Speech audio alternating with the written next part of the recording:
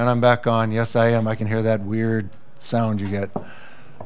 First of all, name. Here's what we're going to do. I'm just going to talk about the recent past, not going too far deep, except the first couple of slides go a little deep in terms of the deep past, not deep technically. And then we'll talk a little about sort of what we think the near future is and actually how the team's operating and that kind of thing. A lot of it actually is kind of just the process of how we do things too, by the way. So observation 1. Observation 2, I got no problem with question and answer. Just, I don't care. Ask questions. If for some reason I'm not ready to answer it yet, I'll do one of two things. I will say, I can't answer that without killing you. Or 2, just wait till the end and we'll talk about it a little later. Is that good? Sure. Yes, you have a question already. Yes. My name is Kenneth. If I ask a question and you kill me, will you answer the question to the others afterwards? That is the true spirit of PowerShell community. You see, sacrifice. Thank you very much. No, that's great. All right, so who am I? My name is Kenneth Hansen. I know actually a lot of people turned out not to know when I came. That's fine. Let's see, I've been on PowerShell about 14 years. Angel Calvo and I actually run the PowerShell engineering team. So we're the guys who have to get stuff done. So if it doesn't work, it is our fault. If it does work, somebody else did something good. That's kind of been my job since PowerShell v2 when I took that job over. In v1, I was an individual contributor. I've been up and down individual contributor manager most of my career. And if you like the way you do commandlets with your APIs, that's kind of my stuff. Providers are also my stuff. Metadata is my stuff. Extended type system, a lot of stuff. So we've been around there, and then the modules we sort of worked with, got one of my guys, Dan Harmon, to do. So that's kind of the deep past. They keep me away from code now, so that's, you don't want to see me try it anymore. Anyway, that's it. Oh, and Angel Calvo, as I say, is the other guy that actually he runs the developer side of it. I run the program manager side of it. All right, so we're just going to go through, this. Done. Next. We'll try to spend about 15, 20 minutes past. But this is worth pointing out. And I point this out, so I am going a little deep past for a second. Back to Monad. Everybody remember Monad, right? Thank you very much. Perhaps some of you recognize the syntax, right? Or actually the backslashes didn't have that. You know, there's a whole discussion for a long time on backslash, forward slash, slash, dash. It was kind of a funny time. And if you want to, actually, we do have the BNF, the Bacchus-Nauer formation. Jim Chuer's got that. Maybe we'll stick it up somewhere on some site. And I actually have it here if you want it on a USB stick, just for fun. And then you can actually run the original PowerShell MSH once in a while if you want to. If you read the manifesto, I'm going to read it just because I can't help it. Deliver an extensible scripting environment, we know what that is secure, interactive, programmable, and production ready to enable consistent and reliable automation of administrative tasks. We are almost going to get there someday. I swear, honest to God, we are. We know we're not there yet. There's still a lot to do. PowerShell is well aware of that. So don't be confused. We are not confused. And so it's coming. One thing really worth noting, and I can't stress this enough, it is community-driven, so much of what we do. The list of names on the board, there's 80 names. Remember, we published the RTM, or RTW they call it at the time, of PowerShell, November 14, 2006. In 2004, we already had community members, 80 of them posting bugs. These guys are actually, are you there? Woo, give them a hand. Thank you very much. Right there. You see, I got it right, didn't I? I got it right. No, so this is actually amazing. And this, just for fun, the background here that you see is from the very first PowerShell summit in EU, which was actually in Frankfurt about 5 years ago. So that's kind of just a note. So it's been very community driven. We really appreciate it. We're not going to stop doing that. In fact, we're going to grow that. You'll see that over time. All right, past year. I'm not going to go into this too much in detail. If you have questions about it, feel free to ask. If you have issues with it, feel free to comment. That's okay too. But I do want to sort of blow past it a little bit so some people have a sense of what sort of happened over the past year. First, we have released a bunch of Windows Server stuff. TP3, TP4, TP5 is on its way. Right? Everybody sort of got that in focus, and hopefully you got access to those builds. The next one, I can't resist a chart, WMF5. Now, there's good and bad with WMF5. The bad was the recall. We'll talk about that for a couple of minutes, and you can ask any question you want, and I will honestly disavow knowledge. No, I will explain a little bit of what happened and why. But nonetheless, we had a bunch of previews, which was a new thing for us. And then we actually put the thing out. We had to recall it due to a installation bug, actually, and I was the one who made that call about 2 days before I headed to Christmas vacation, so that was a fun time for me. The fact that we had the bug in the first place was bad, be clear about that. I think we handled the recall okay. We got the news out and got it off the shelves fast. And the reason we did that, just to see people clear, is that it happened at installation, right? We corrupted the PS module path, if people remember, at installation time. So although if you knew we were going to corrupt it, you could work around it by saving and restoring it. If you didn't know it, you got blown away. So in the end, we just said, we got to yank this. We can't do that. So it turned out to be just a nit error, but it required us to fix it. And I couldn't fix it. I couldn't QFE it, right? So that's why we did the recall. I still think it's the right call, particularly given the volume. Within 5 weeks of a re-release, we had over 130,000 downloads, and we by now have over 200,000 downloads of WMF5. That is a phenomenal download number. I think it beats everybody else's that we've ever had. And there's this back pressure that actually was existing on WMF5 as people released it, because, this is kind of my view, because what I'm seeing, and you guys may be seeing something different, but people waited to put DSC into production deployment for WMF5.0 to actually release. But we've had such a quick uptake of desired state configuration, a much faster ramp of desired state configuration than we ever did for PowerShell 1.0 itself. The rate of adoption has just been, it's another hockey stick, right? And this is in fact part of what drove the WMF5.0 adoption rate, which has been so incredibly fast of just even the download numbers. So we see this continuing. If you take a look at week 6, as I say, it's about 200,000, week 6, week 7. It's just, the numbers are great, and they're continuing to grow at a great rate. The challenge we had, and we don't mention it here, I guess, but I'll talk past, present, future all at the same time, unless it confuses you, and then just tell me to do something different. The re-release was where I think was really painful for people, right? Because we yanked the dang thing in December, right before Christmas, and said, sorry, we'll get to you in a little bit as soon as we can. We tried to be purposely vague because we didn't quite know. We knew it was not a big problem to fix. Well, it turned out it took us a week or two to get ready to get back and get it fixed, get tested. And then once we do, because it's an installation problem, we have this huge matrix for WMF, right, of testing, of all the different things you have to test across and all the different possible things that go wrong. And so that takes a couple weeks itself. The other part of the challenge we get into is that we work in the Windows org, right?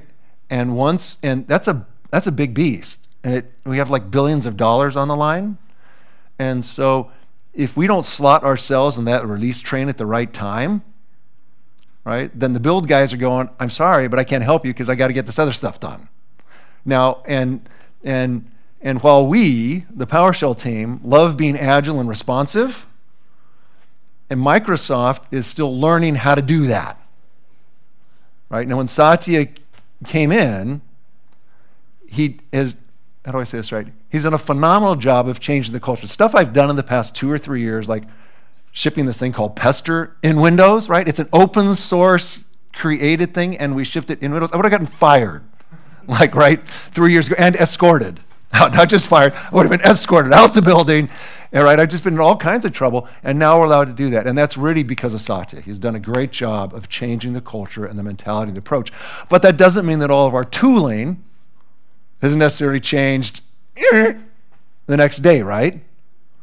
So the tooling that we operate with on a daily basis is still not quite there. That's partly why I love GitHub, open source, right? I've got the right set of tools. So just be aware that that's part of the issue as we try to re-release things and things happen. We apologize. And then part of the communication challenge says, hey, yeah, but just tell me. And the answer is we don't always know. Right? I've kept you up to date every week. Okay, anybody have questions about that whole process? I don't want to drill into too much detail, but I know there were some questions and I wanted to at least get out there so people are aware of what happens. Okay, that's WF50. But the RTM is absolutely freaking awesome. All right. And just to be clear, that's what we put in 5.0. That's the list. So there's a lot of stuff. Somebody should do a session on that, all the detail 5.0 and spend like a couple hours and have a ball. But there's a lot there to play with, and if those of you who are trainers and everything, play with it, it's awesome. Okay. And some of it's big, it just sits there, classes. Okay, that's a small item. Resources, right? It's like they're kind of big, but they're important. The gallery, the second thing that we're actually doing huge on is the gallery, right? We have had over 1.6 million downloads, and we started the gallery under a year ago. You got to reflect on that for just a moment. And when we first started, we had 77 resources, 23 modules, mostly developed by ourselves and a few other close friends and family, right? We're way over 500 now. I think we're up to 600 and something if I looked. We got like almost 100 in the past month. So again, even the rate of support that you guys have given us is going up. That's going to continue. Just to be clear, the gallery, we're going to keep throwing more and more stuff there. Almost all will be PowerShell. We might even get other management artifacts going there. And in fact, we work with other groups at Microsoft. They're going, oh, you have this gallery thing. Maybe we need one too. So you guys are helping us kind of get the whole Microsoft ecosystem bootstrapped, if you will, in that space. We've been very surprised, actually. Now, it is worth pointing out, here's some caveats. Of the 1.6 million, like I swear 400,000 of those are like an Azure module, right? And then when it loads the Azure module, it reloads stuff. Some of you might be aware of what I'm talking about. A, they're fixing it over time, but B, that still leaves with over like 1 million downloads. It's just a phenomenal rate, so it's been great. Gallery. And we'll keep pushing that. If you have suggestions, keep putting them out in user voice. Open source. Put a bunch of stuff out on open source. OpenSSH is more or less there. We still got to release it. We'll talk about that in a second. Script analyzer, editor services, PS readline, blah, blah, blah, blah, blah. Worth pointing it's just going to keep growing, right? We are motivated to put everything we can on open source as fast as I can. Just people want directions. This is all the intent of this talk is not so much to go into specific detail on each feature, although I don't mind doing some of that. It's more just to give you a sense as to where we're flowing. Hopefully you can get the sense of where I'm flowing already, but to be clear, we are going as fast as we can with as much as I can to open source, period. Within the constraints, almost, and I'll get right here, within the constraints of business reasoning, what can I justify from a business standpoint, or what am I constrained to do from a business standpoint, and resources that I have available, and then third, I would say our experience with it. We're getting some experience here, but we're still not necessarily smooth at this yet, right? We still got to smooth out a few of the processes. We still got to work a little more on some of the governance stuff, some of the RFC stuff. We started the process. We're working through it with intent, but we're not there yet. But I would expect that over the next while, you will see a hell of a lot more there, and hopefully you'll love it. We're going to love it. Yes, sir. Is there any other team within Microsoft which is adopting open source so fast as the PowerShell team? Well, I can't speak to other teams' failures. No, the question was, is there any other teams within Microsoft that are moving open source as fast as PowerShell? And I'm sure that the answer is yes, there's somebody. I don't necessarily know them. We seem to be moving about as quick as anybody. Now some are going to Linux and other things. Right now we have, you see down here, DSC on Linux, another sort of new thing for us. How do we put desired state configuration on Linux, right? And SQL came out now, for example, on Linux, and so I think that's a great thing. But in terms of actually open source, I'm not as familiar with. There's the whole open source teams, the whole, and I will say actually we're contributing. The Hyper-V team and others actually contribute a fair bit, actually contributing back to open source very substantially, which is certainly a new thing, and it's something that's been very valuable. So I think the idea of open source has a lot of support. And the developer division would be the right one. That's right, correct. Yeah, they've actually got it in spades right now. Yeah, they're doing great. The whole core CLR thing is awesome. Very, very awesome. In fact, we live on core CLR, so we're very, very happy with core CLR. They're probably moving faster than us. The team moving faster than us is the developer division. Thank you. I knew there was a politically correct answer to that. Okay. The other, we are being recorded here, aren't we? Oh, that's okay. We're still just doing a Q&A. That's why I love PowerShell Summits, by the way. These things we started, in fact, I'm going to speak a few seconds to PowerShell Summits. I don't mean to bore people, but give you a little bit of history and you get a sense as to why we're here and what we do out of them, why we really want them and support them. It was in Berlin. See, Germany, it's a place for innovation, I was in frustration, because I was in Berlin getting really frustrated, one of the tech heads, and we'd finished another beginner session of PowerShell with like 1,000 users. Then we had this advanced session where it was just a Q&A session, and we had like a small room, a little bigger than this, but they maxed out at over 100 people, and they had fire code problems. And so they had to shut people away. And it was Jeffrey, I, Bruce, Lee, somebody else. We had like 2 or 3, Jim True I thought was there. Anyway, we had a few people there just to answer questions, just Q&A for an hour and a half. They had turned people away, and so they reset us for another session, like at 8:30 in the morning, the last day of the conference, and nobody knew about it, but we still ended up having to turn people away from that one. So well over 100 people again stand in a room, and then they were illegal, so they had to leave. And it felt bad. They're just like, oh, this is terrible. We can't keep doing this. So we actually, at that time, Jeffrey and I said, how can we talk to people, and how can we get people to talk to each other that are really passionate and are already deeply involved in PowerShell? Right? We got all these new users coming in because we're hitting the early majority, and I actually think, by the way, PowerShell is just on the beginning part of that ramp. If you look at the market numbers, and I could draw over there, I guess, but perhaps another day, you'll actually see that we expect that there will be many, many, many, many more PowerShell users than there are today in the next years. It's just going to happen. And so how do we handle all those new people coming in? They're going to consume all our time if we don't actually make time for people like yourselves, for the experts. Does that make sense? And so that's actually when we first said we should have a PowerShell Summit. And we created the first one in Red Rock that same spring, actually. We decided that in November and had it in spring. Had 50 people there and about 10 team members and kicked it off. And then the next year, that's when we did the one that I showed the picture of in Frankfurt, and Tobias and others were there. And he says, hey, we're going to do this whole German thing. I said, go for it. It sounds great. And over time, I think actually this year we've just it's like come of age, right? It's just been a fantastic conference. A large number of people. We've been glad to be able to send a few more members, and hopefully next year we'll even send more, and we'll just grow it. That said, and part of the reason we do that is so that not only can we get together and talk, but also you guys can amplify whatever message, right? Because we know we can't scale to the rest of the community. But you guys can. You guys help each other, and that's what's key. That said, it's worth noting that now we've got North America going, we've got Europe going, so of course we're going to start somewhere else. So we're going to start a little more seriously about the PowerShell Asia Summit, which is in October. And it turns out it's actually a pretty quick flight from here. So if you guys want to go back again, we've already got Jeffrey's kind of committed. Bruce is actually pretty committed, and I'm fairly committed. So we'll have a few team members.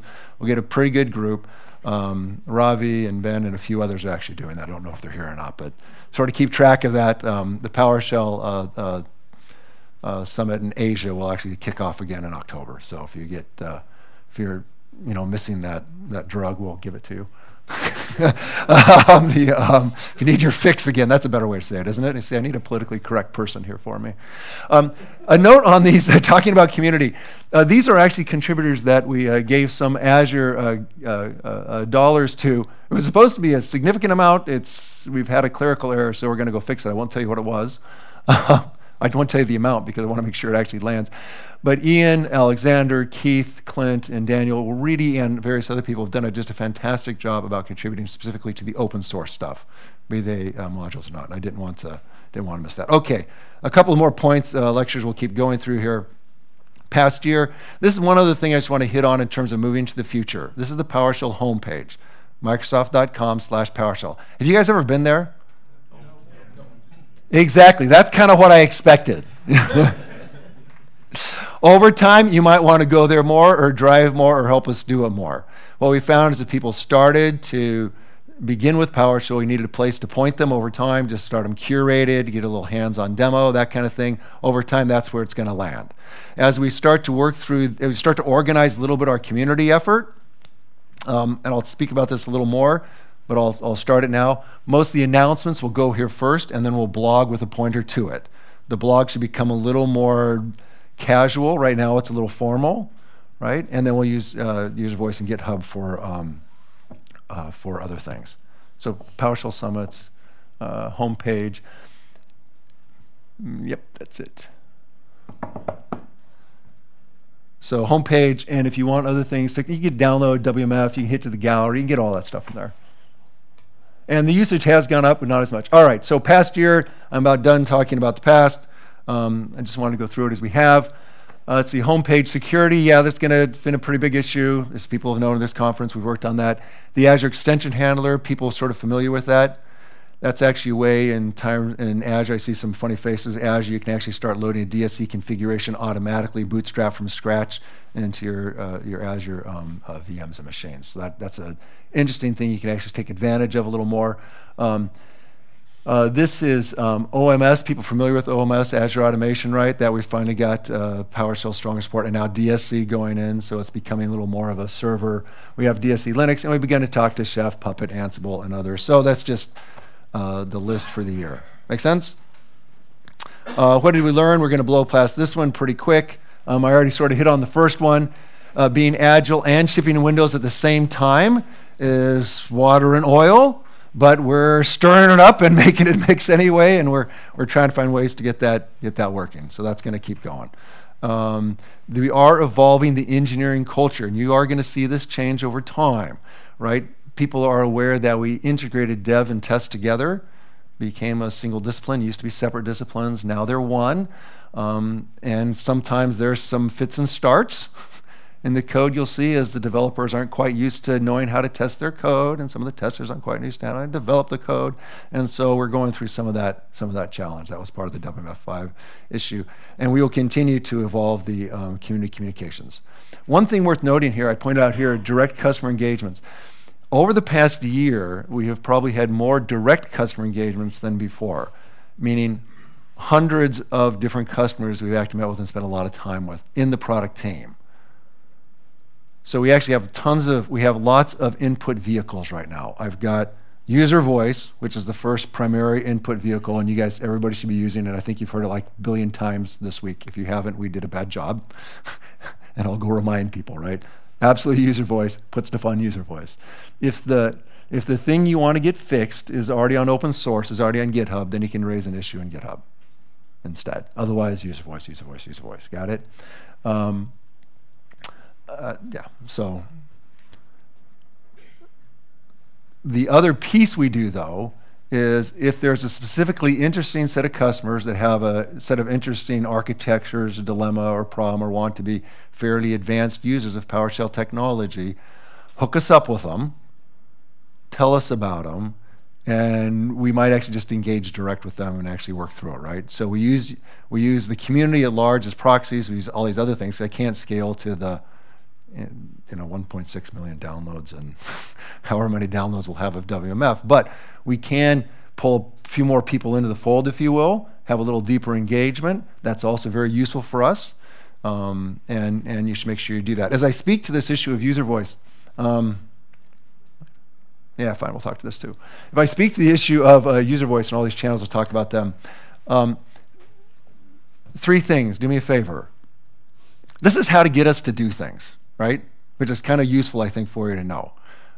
One, you can always file the issue itself. Do that. Don't not do that. It is best if you can tell us why you care, because we have to decide to do something about it. So tell us the impact it's having on you of having or not having that feature or that bug is having. You got me? Don't just tell me what the problem is. Tell me why I care. I do care because it's a problem. I'm a bit anal that way. a bit overly, perfectionist. But it helps us a lot actually to work through the process if we just know, okay, that's why they need it. Here's the impact. And it also provides this other benefit if you give sort of the scenario in which it happens. Because otherwise what can happen is somebody can take the issue, they'll think they fixed it because they've fixed the isolated case, right? The engineer is down there, maybe they're a new engineer or something, right? They just graduated. They got this little bug. They believe you. They get assigned it. They go in. They get the dang thing fixed. And then they're not quite sure what the context was. So they don't necessarily fix the whole scenario for you. Does it make sense to you? So you can just picture this happening, right? Right? So the guys haven't lived your life. Some of us have lived your life. Some of us have the grace hairs to prove we lived your life. Others haven't. Right? And so you want to help everybody out. So just give them context, impact, and then the issue itself as best you can. That's my request. Hearing heads nodding, that helps us a lot. All right, so we're going to continue to have rich engagement. We just added the Twitter channel. Twitter is not so much about filing bugs, right? It's just about giving information in and out. Give us a pointer. Bugs are all going user voice, please. Workarounds, user voice, right? If you want to point to somebody, user voice from Twitter, that's all great, but that's kind of more that channel. Homepage we talked about, that's more for broadcast information. Over time on the homepage, we will probably add, this is something we'll start talking through a little bit. In this next year, I wanted to get it done last year, but we just started the homepage, the gallery, and a bunch of other initiatives last year, so we're crawling, we're not quite running yet. Over next year, it'd be great, I think, and you can give me feedback on this now or later, to have what we'll call hero stories, which is, hey, the system was taking me 30 hours before to do this deployment. I implemented PowerShell DSC. It's now 10 minutes. Here's what I did. Does that make sense? And I think it's really valuable, not just for us. It gives us context. We love it. We all feel good, go home, sleep well. Hey, I did something.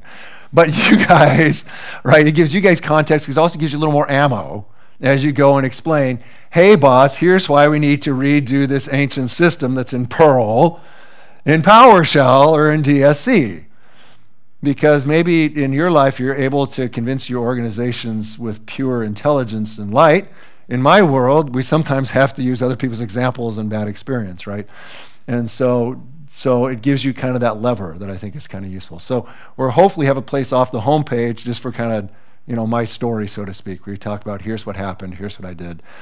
As we do that, an issue that comes up is, okay, that's great, but I work for the NSA, and I can't tell you that I work for the NSA, and so how will I, should I lie about who I am, make up a fictitious name with a passport, or what exactly do you want me to do here? And the answer is just, we'll have a way, in theory, we'll have a way where you just send us your information with your story and we'll curate it. A, we'll try to make sure you actually exist. B, and you'll tell us if you don't want your name published or not. Just tell us how you want to be known. Does that make sense? And then we'll do it as that. The theory in my mind came out this last night talking to somebody who had this issue. Was like, oh, okay, what I should do is actually, before we actually publish it, we'll send it back to you. Here's what it's going to look like. You can redact anything you want. You can prove it or not. That way you've got the opportunity to actually get it out. People have a tendency to go to a trusted place for it, but you can still get the stories out. So that's kind of thinking. If you have feedback, open issues, ideas, feel free to shoot us email, that kind of thing. So that's kind of the homepage.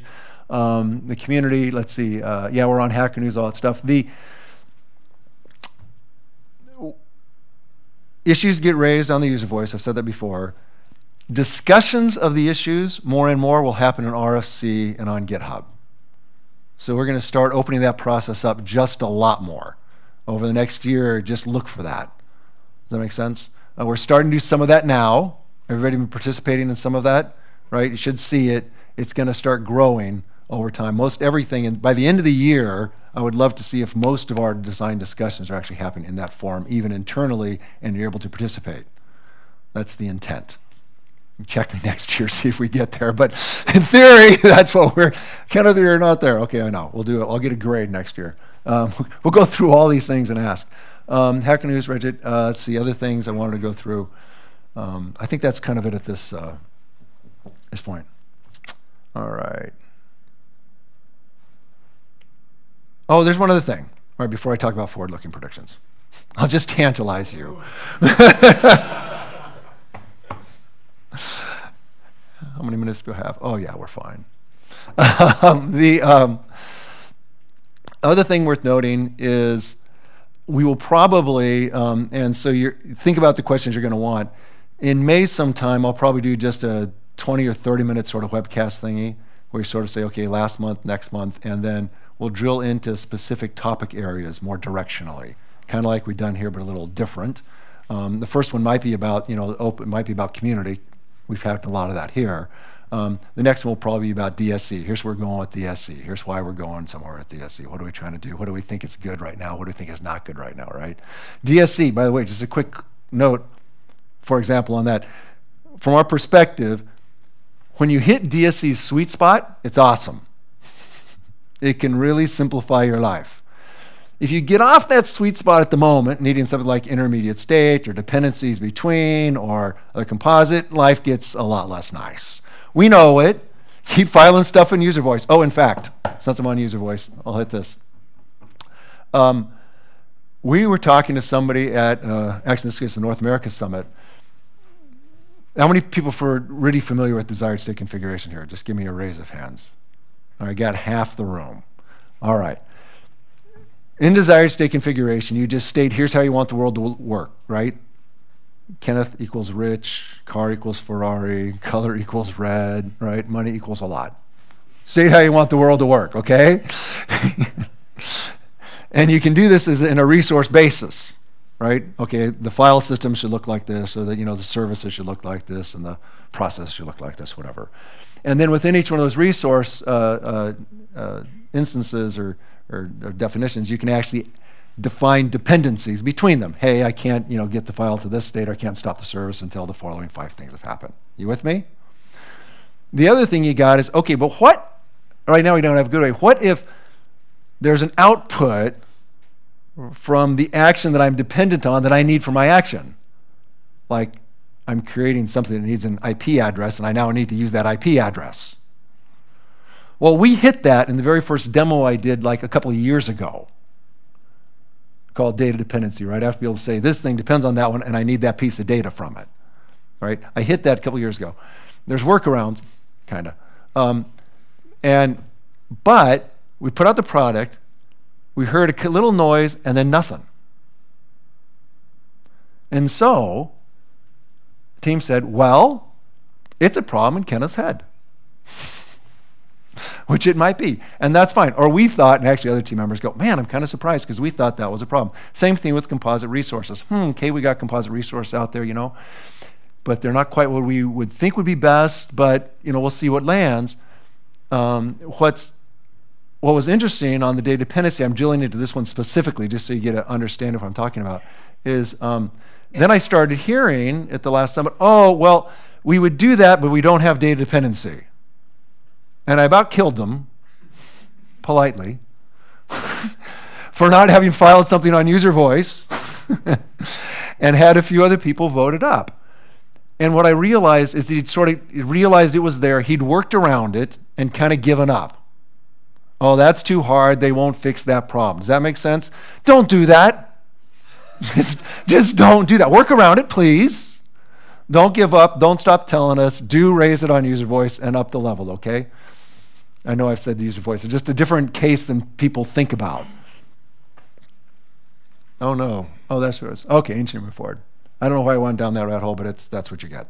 DSC, oh, that's why. All right, so we are going to release a 5.1. WMF 5.1, do get ready for it. It will release about the same time we GA Windows Server 2016. This list goes from the most predictable to kind of the least predictable-ish. And it's all reasonably near term. None of it's too far out there. So it's nothing's overly crazy. The issue that people should be aware of is that 5.1 is a replacement for 5.0. So we will be supporting 5.0. We'll QFE anything we need to between now and 5.1, etc. And then we'll need you to update to 5.1. the fixes for 5.0 will all be in 5.1, and then 5.1 will be supported during the usual Windows Server, support 10 years, whatever the heck it is, right? The contract is. Yes, please. Will it be backwards compatible? Yes. This should just be bugs and nits and nails and stuff. So we should layer directly over 5.0, absolutely, and then in 2 or 3 months we'll fade out the 4 months, I think it is. And we blogged about it, but I'd want to make sure people highlighted, understood it. Yes. Okay, so if I push, for example, a DST configuration to from a server with WMF 5.0 to a server with 5.1, it will work. Make sure I've got that right. You're asking remoting compatibility, not can I replace compatibility.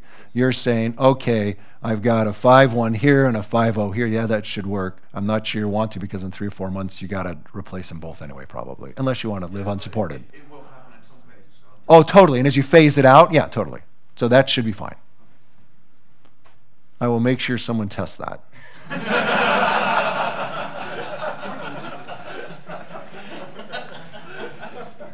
Should I take a note? All right. No, that's it. That's it. No, it's a great point. Thank you. Yes.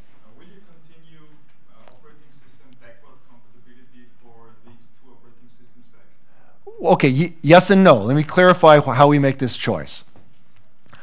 Our rule of thumb, and that's the rule of thumb, is 2 operating systems back, server for sure, and then we try to get client, and then the client team has conniptions or not, right? It's kind of the way it goes. You have that discussion. We have the discussion with the client team. The real motivation is that when we first put out the WMF, we had a whole series of arguments to go down level or not. And we had to fight it all the way up and down the chain, up to the presidents and everything, right? The CVPs and whatnot.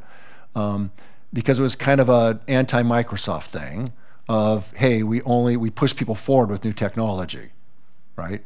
And our argument was, and it took us a long while to make this, believe me, our argument was, no, it's a management technology. And we need management technologies to go down level to where people are so their entire infrastructure can begin taking advantage of the new management technology. And if you do that, then it will enable them to actually move forward faster and more strongly and robustly. It's an enabler of forward movement by going down level, ironically. You're with me here? So that's the argument we made, and I'm not sure they still completely get that, but they all acquiesced, and now we do it. And they've gotten used to it. Oh, they're the WMF guys. Okay, well, they're going down level again. And so that's kind of where we live. So every time we release one, we think about it. And we ask, okay, where do people live? What are we currently supporting? We don't do 2008, 2008 R2. You know what I'm saying? So it's just a question of where are people really living? Are they migrated yet? Is it a reasonable compromise for us, right? We don't do 2003, although we have a bunch of people there, but it's time to move on. So we're kind of, we go through that argument. The answer is yes, within those bounds, in the bounds of the concept. Okay. Yes, for Band-Aid, I gave you a cast, I know, but I'm just saying. OpenSSH, we expect OpenSSH to actually release and be useful in about that same time frame, right? Obviously, it won't release in it; it will release in that same time frame. Obviously, security and breach scenarios. Everybody got the breach issue I think discussed earlier. Continue to be top mind investment. Not much to say there. This is actually kind of interesting. People have noticed we've begun to open source some of the documentation, right? It's gotten up there. It's gotten on GitHub. Thanks to Joey and others. This is going to continue, and we actually have a new documentation manager, a guy named Don. I made him actually come up at the last PowerShell Summit in front of everybody and introduce himself so they could all blame him if he fails to get this. That's why I said we're going to bet Don's job. That was the first he saw of it, but that's okay. And so he's actually on a great track. He gets it. He's pushing it. He's allocating the right resources, so we're looking forward to that. Please help. And then over time, we'll even think about localization and stuff, right? How do we actually enable localization help from people? Because we don't get it all right. So absolutely, this is huge for us. So I think that that doesn't mean who said we needed to ship documentation on the box. That doesn't mean we're doing that yet. But we do care a lot more about docs. It'll help. We will, now we're a little more speculative now, right? All those were like, yea, verily, this will happen, right? Now we're hitting a little more the speculation side. We will seriously consider, which means we're going to look at doing something with auto-generating UI on top of PowerShell. So give me a PowerShell module, I will snap you a UI for it. A little different than show command, will actually allow you to have multiple nouns, services, process everything else, do more like a better job, more an Ibiza type frame than the MMC stuff, and you really want to deep dive into that, you can talk a little to David and sign some NDA form or something. But the intent again is so that, let me tell you why we're thinking about this. We love PowerShell and the command line. There are people who see a blue screen, and not one that kills their computer, but just a blue screen with a prompt, and they faint, right? They just look, they faint, they don't know what it is. It's like they can't help it. And we want people to faint less. And so we're going to help them. But the way we're going to help them is going to help them by layering over PowerShell. Because the other thing that happens at the same time is people craft these GUIs and they just forget to put them over PowerShell because they're GUI guys. And they haven't understood the value of the command line. And as much as a stick helps, it's a little better sometimes to use a bit of a carrot. It's like, hey, what if we bootstrap you with, oh, you run this command and you have all this UI. Now you can just fix it, right? That would be nice, right? So we have the motivation to help people who need the help. And by the way, a lot of the help desk people, they're never going to learn PowerShell, right? It's not in their job description. It's not their career, right? They're there for a short while. They're just clicking until they get to the next best thing. And it's a reality of life, and that's fine. And it'd be great if you could just, instead of you guys having to craft a UI, because a lot of people do, if you could just give them one and let them move on. Now, other people have asserted in other discussions that's not really what they want, because then it trains people to be lazy and just use UI. It's true. We will probably have the way to automatically display PowerShell. We'll try to help train and smooth that out, because that's the other thing that happens. People create UIs, and they don't necessarily display the PowerShell. So people aren't actually able to take the UI and learn how to automate from that. So those are like the three motivations, unless I'm missing one. Am I missing one, David? Was I close? He's shaking his head no. I must have come close. Yeah, I came to his office a month ago or something and said, anyway. So he got a new problem. So we will seriously consider, and again, we're considering, why not do this, right? Because it's time, effort. How do we, we have to trade off, okay, how many more people do we benefit doing this versus data dependency for DSE. Now, it's not quite the same resource. I'm just simply saying that there's all those trade-offs that we're making all the time. So it's a serious thing to consider. That's why you can do it. This is true, though. We will absolutely start having the community drive the future PowerShell. The RFC, this is user voice will be the input of improvements. I've been through most of this. The RFC process will define the PowerShell experience. That's what I'm talking about. We're going to have more of that definition of the experience, design discussions occurring in the GitHub RFC process. So look for that. We'll line that out as you go. GitHub will definitely be the open source repository. This is going to expand as a distribution service, right? As I say, for our items, possibly for others, we expect that to grow. Keep contributing there. If you're doing anything and you're not publishing it there, please do. Do take the time to do the pester test and make sure you're passing the script analyzer. As we said, we just had the underhanded PowerShell thing going on to make that better and better and better. The response we've gotten from customers consistently from day one in the gallery, and if you think this is wrong, you should tell me after, but the feedback we consistently got was, make it trusted for us, please, right? There was a whole section of people, and we have these discussions, so it's important, your feedback's important. There's a whole series of people in the team or at Microsoft who are saying, no, the key is volume, and it's a legitimate argument. Look, if you have 10,000 resources up there, then people are going to go there, more than if you have 1,000. If you have 1,000, more than 100, right? And that leads to just simply saying, I'll put any piece of stuff up there that people want. Well, we found, particularly from the Microsoft PowerShell gallery, is that people are managing their lives off of this, right? Their services, their data center, and some of them just take the code and copy down. And we already have a highly trusted, highly professional community who are expecting trusted resources, and I think are holding themselves, if you will, actually to a little higher bar. Consistently referring for the community, they'd rather have us put a little more constraints on, okay, don't ship something that has a bad, commandlet name than otherwise. You all with me there? Make some sense? All right. That's all right. So, so this is the trusted gallery. And if there's things we should do to improve, where should you put those? Right? Tell us. All right, open source communities, we're talking about that. We'll continue to contribute more. This is one of interest for me, which says we are looking for the right way to measure success. How do we know we're succeeding at making your jobs better and easier?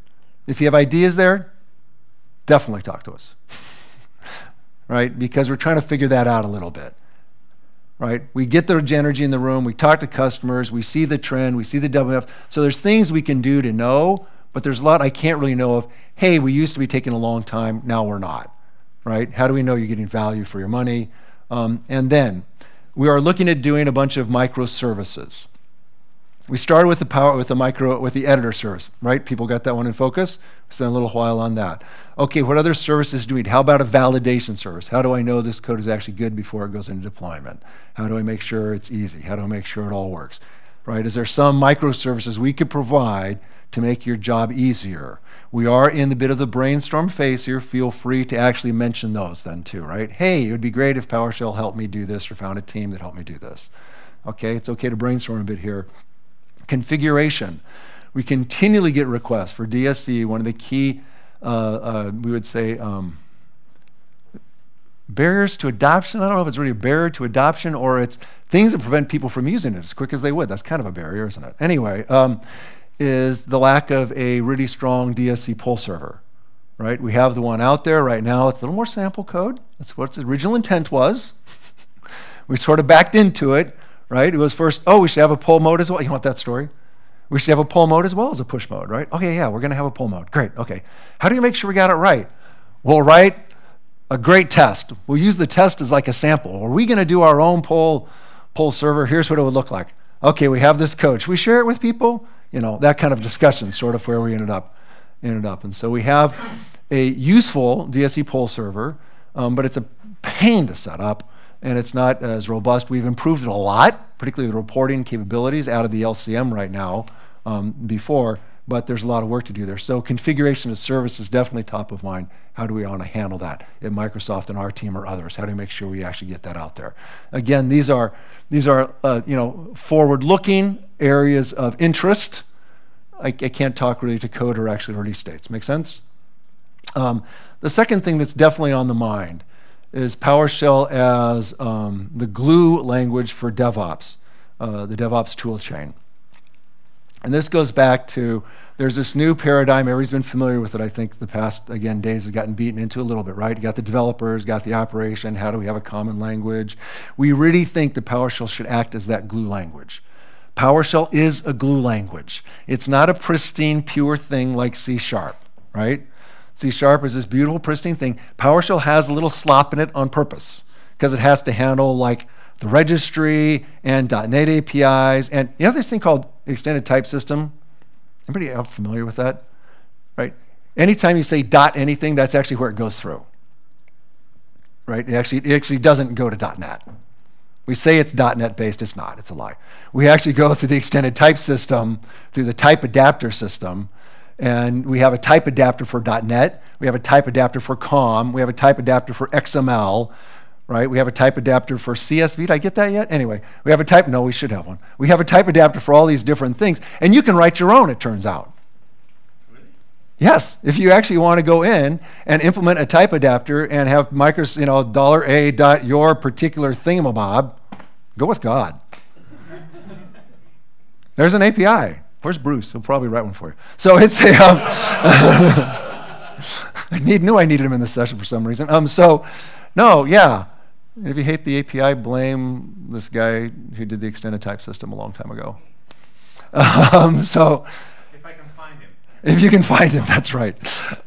So that's, anyways, my point there being that it's an adaptive system. It's built that way. It's thought of that way. It's got enough slots so you can always get your job done. In fact, in all cases, if you take a look at DSC, right? What do we do in DSC? This is a common philosophy we have. In fact, I did a presentation once a few years back on 5 design principles for PowerShell. One is, we're your best friend, we're not your mother, right? Which means, or you are not your parent, to be politically correct. Which means, if you want to go bungee jumping, we'll tell you maybe you shouldn't, but we will drive you there, right? If you're drunk and want to go bungee jumping, we might really talk to you a long time, but we still might drive you there, okay? So there's always a way to do something that you can't hurt yourself with in PowerShell. In DSC, we try to make a brain-dead simple system so people couldn't hurt themselves, the whole point of declarative programming, and we created the script resource. Now, why did we do such a thing? We did such a thing because if it's 2 a.m., and the world is falling apart around you, you really got to fix the problem. You don't need to do it perfect yet. That can wait for the morning when you're thinking clearly, right? You got to stop the fire from burning so you can get the time to think about it and do it right. So we always have in PowerShell workarounds and hacks on purpose. Right? That's partly why we allowed you to call directly into .NET and directly into all these other languages, because it said, look, we want to use commandlets. But when a commandlet doesn't work, you can still do it. So glue language, we're there. PowerShell history also provided, free of charge. All right. Another just overall direction. This hasn't changed. And you might not believe me on at least 2 of these, but we'll talk about it. When we first did PowerShell version 1, there was no PowerShell on Windows. It was download only, which was not what we wanted. We did it for various reasons. Got us out of political problems, allowed us to ship, right? Okay, got that, Yahoo. But PowerShell version 2, I actually went around and wrote on whiteboards, PowerShell everywhere. It was the slogan. And by that, I meant everywhere on Windows, right? How do we make sure we do this? This still remains the common theme for us. We want PowerShell technology everywhere. We want it to be a universal language platform idea. That's why we use an AST. That's why we have all these capabilities. That's why we're pushing as much as we can to open source as fast as we can within business and resource constraints. Can you tell I've memorized that phrase? Right? With business resource constraints, we're pushing as fast as we can to the open source because we want it to be useful, we want it to be usable. If you need it somewhere and it's not, tell us, right? We'd like to know that. Hey, it would be great if PowerShell was, I don't know, in my mom's car. All right. Velocity. Except don't let her have the script resource thing, okay? Because that could really get you into trouble. Velocity. You can tell, I hope, that we're actually starting to move the velocity a lot faster, right? We're starting with the WMF. That will continue. Now, as we do this, we have an issue, particularly as you start looking at the core CLR. It goes a lot of places. It allows this thing called side-by-side. So if PowerShell is layered over cold CLR, does that mean I will get some way of PowerShell able to leverage that capability? Well, we're thinking about it really hard. Because it turns out, so one of the things we're thinking about really hard is versioning and release velocity. Okay, WMF previews, is there a better way? Should we have 2 things? One that goes really, really quick, right, on a regular monthly basis, and maybe that rolls up into a WMF on a less frequent basis that everybody can get. Maybe there's something lighter and smaller. Maybe I can put it out more often. If I do that, do I allow side-by-side? Do I not? If I do, how do I handle the versions? And how the hell do I get this thing updated? Does that make sense? If there was a perfect way to do versioning, I would love to hear about it. As it is, we've taken a look at them. So we're seriously stepping back. In fact, this came up again just recently on the gallery. We had an open Q&A for 20 or 30 minutes, which I'm fine, except I think I'm running out of time. But a question came up about, okay, how are we going to handle versioning on the gallery? There were some problems they were having. And we just said, look, you're absolutely right. It's not, you are correct that it is not right now. It is wrong now. It's not right now. And how are we going to fix it? We don't know yet. But we have it deeply in focus, and we actually have a few proposals internally that we're kind of running through. right? And then maybe over time we actually get those out more in the RFC process again and get more common. But we're working through that now. It's a deep think on the versioning. It should go all across. So just be aware that's happening. And if you have ideas or issues or wonderfully, back to my use of user voice, if you have examples where you're getting burned by the current versioning approaches, please, please, please file those and tell us. Do not be bashful about that stuff. Oh, I can't handle my job, blah, blah, because this versioning is preventing me from this. I can't upgrade because I have a versioning. If you're having any versioning conflict problems, tell us so we have the whole scenarios in focus. That makes sense? So we have a whole set of use cases. I can take my new idea and run it past, oh, Stefan has this problem, Bob has this problem, Frank has that problem. Okay, we've solved them all. You with me? Or we haven't solved them all, but at least we know we haven't solved them. We'll tell people, hey, we almost got versioning right. Okay, that was velocity. Simplicity, okay. You think, PowerShell is not a simple language. C is a simple language. I love C. But I do. I grew up with it. I grew up with assembly too. But anyway, assembly is not simple. But C is a fairly simple language, except you can hurt yourself a lot with it. But I mean, it's small, right? It's consistent, it's small, you know it. You can shoot yourself in the foot and a lot of other painful places, but it's simple in that sense. Does that make sense? That's what I mean by simple. PowerShell is not that. It's a very big language. In fact, I was just talking to Jeffrey actually the other day. We said, I'm not sure that anyone has the complete range of PowerShell at the moment in mind. Just the full scope of what you can do, both deeply and broadly. Unlike version 1, where we had it in our heads. We got to look stuff up still. But what I mean by simplicity, I do mean things like desired state configuration, right? When done right, that gives you an order of magnitude improvement in simplicity. And I could go through what I call the PowerShell progression, but I don't think I have time. And that would be code. That would be kind of fun. But what you see is as you go from no PowerShell to PowerShell, you shrink it. As you go to commandlet, it shrinks again because it's known, right? But as you go use PowerShell in the real world, you have all these error cases, and you explode your life back again, handling all the error cases. As you go to DSC, because it handles the layering with the resources, that code shrinks again to be really, really small because all the error handling is really taken care of in the DSC resources. You with me? And the experience should be simpler. Now, because it's simpler, people do more complex things with it. And so it gets complex again. But conceptually, it's heading in the direction of as simple as I can get. Okay? All right. So that's kind of what we mean. And completeness. This is something where it feels like, particularly over the past little while, we've put out a lot of stuff. We need to round the edges a little more, need to do a little more polish on stuff we currently have. How do we make sure it's more complete? Make sense? All right. Are there questions? Was that a lot of data? Would you like to know more about directions? Does that give you some? Hopefully I put it at kind of different levels, top, bottom. I don't mind answering any questions. Oh, there's one more thing worth noting. What do you do against overheating? Overheating of what? Me? Oh, the team. That's a good question. And this is where it goes back to the how do we smooth out the process, right? How do we get, because we live in these other environments, I would say we're still spending too much time doing work that's not as effective as what we would like, right? So as we start to get the team a little more aligned around solving key customer problems, one thing I didn't talk about quite as much was the team shift. We'll try to shift the engineering team to actually solving more actual user scenarios end to end. And there I think that actually helps them instead of, oh, I got this problem, this problem, this problem, sort of getting yanked away and a lot of context switching. You're able to solve a problem for a while and get the thing actually landed all the way down. As you start to do a little more test-driven development, which we're beginning to do a little more of, that will actually help a lot, I think, as well. A little fewer emergencies. And then as we start to move more stuff to open source, that will help those team members because we'll have to deal a little less with the internal processes. Does that make some sense? So I think we have that.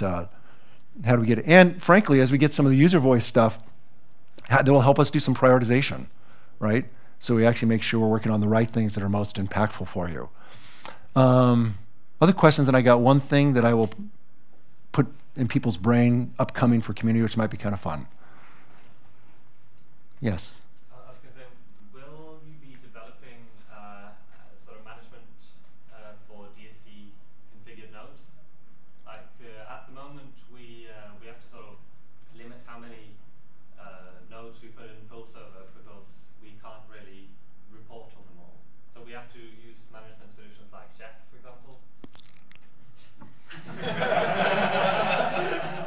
That's not recorded, is it? Look, we are, and first, we're just delighted with the chef interaction. That's been wonderful. Yeah, as we start looking at configuration services, which I try to mention a little in the forward stuff, that's one of the things we'd definitely be looking at. How do we help make sure that you're able to get the right reporting? How to make sure you're able to, to leverage stuff correctly and not have to necessarily, fall back to other things when you don't want to, when it's not a part of your environment. You should have a choice here. The problem is when we have like... How do you scale DSC is your point, right? Without a management surface that you can actually operate against. I need to be able to say that my 1,000 servers are compliant, and that they're all working well. For example, yes, absolutely. By the way, speaking of, all right, it's a total random. Yes, user voice, 1,000 servers. How do I manage them? Here's my problem. Impact statement. That's all. That, by the way, is perfectly fair. That's not a bug, right? It's a clear feature request. In fact, it's not even really a feature request. It's a need statement, right? We should have a new category, need statements. Yeah, put it in, please. Don't be bashful about that stuff. That's perfectly fine. And the answer is yes, we're looking at it and thinking about it pretty hard. Again, no promises, because we have this wonderful resource constraint, issue. And as you start to use DSC, by the way, this is just a small rant. That's my personal favorite. We talk a lot about DSC being a greenfield. Every demo I show is that whole cupcake demo, put DSC on a server and then you have it manage the whole server. We need to adjust people's brains and understand that you can do DSC for just very small things in an existing environment, right? One of the examples somebody gave me the other day, I'll use it, was, okay, this is totally random, but I can't help myself. So you can always leave. How many? Over? Okay. So I'm a program manager, it's my job. Push the boundaries. So one of the things a customer actually used DSC for this, cracking me up. In IT, all IT organizations on the planet are perfect organizations filled with perfect people. We know this, right? And so what happens is okay, so many of them have a tendency to have conflict, right? And some person owns this and some person owns that, and they don't always quite gel, and you're trying to work around it. One of these guys had the application guys kept wanting to throw this service, this app on all of his boxes that ran a service which was running out of memory on his production stuff, and they weren't using the app at all. It just turned out the guy's query for blasting the application to a set of servers was wrong, but he wasn't quite up to fixing it yet. It wasn't high on his priority list, so he was overly aggressive about the servers he was going to distribute his crap to. With me? And this guy's going, I'm going to kill him. So to avoid a conflict of physical nature, he wrote a little DSC thing, which said, oh, if this service is there, make sure it's stopped. And then put it out on all the servers he cared about. And so for the servers that he managed, which didn't need the app, the service might be there, but it never ran. Or it would run maybe for 30 minutes if they reinstalled it, and then it would shut down. Right? And I'm not trying to say one should do that at all. But my point is that it's just a targeted use of desired state configuration. And I think people have a tendency to think they've got to manage the whole server with it. And that's not true. Look for targeted use cases and grow yourself into it instead of doing an all or nothing approach. All right, my last random point. 2016, November 14th, will be 10 years with PowerShell. We are planning, our expectation is, one of my guys now has a job, to do some small celebration. I don't know what we're going to do. But one of the things we're thinking about is doing, so get your head spinning a little bit, is a PowerShell around the world. So on November 14th, midnight, somewhere, we'll start a PowerShell massive worldwide user group and a set of demos, right? And we'll end it at the next midnight. And we'll just go around the entire world, and each user group in each time zone will negotiate with the other groups in that time zone in some undefined mechanism, and we'll spend their hour and demoing cool stuff. We're explaining cool stuff for that hour. Does that make sense? And it'll go to the next user group for the next hour. And so everybody should get a chance to sort of show their stuff for their time zone. And because there are time zones where there are probably no user groups, you might have a few extra slots to cover. But I think it should be fun. So we'll do something, look for it, we'll blog about it, we'll tell people when it's coming, but it'll be fun. Anyway, we appreciate your support. It's been a great 10 years. We look forward to another 10 doing stuff even better. Thank you.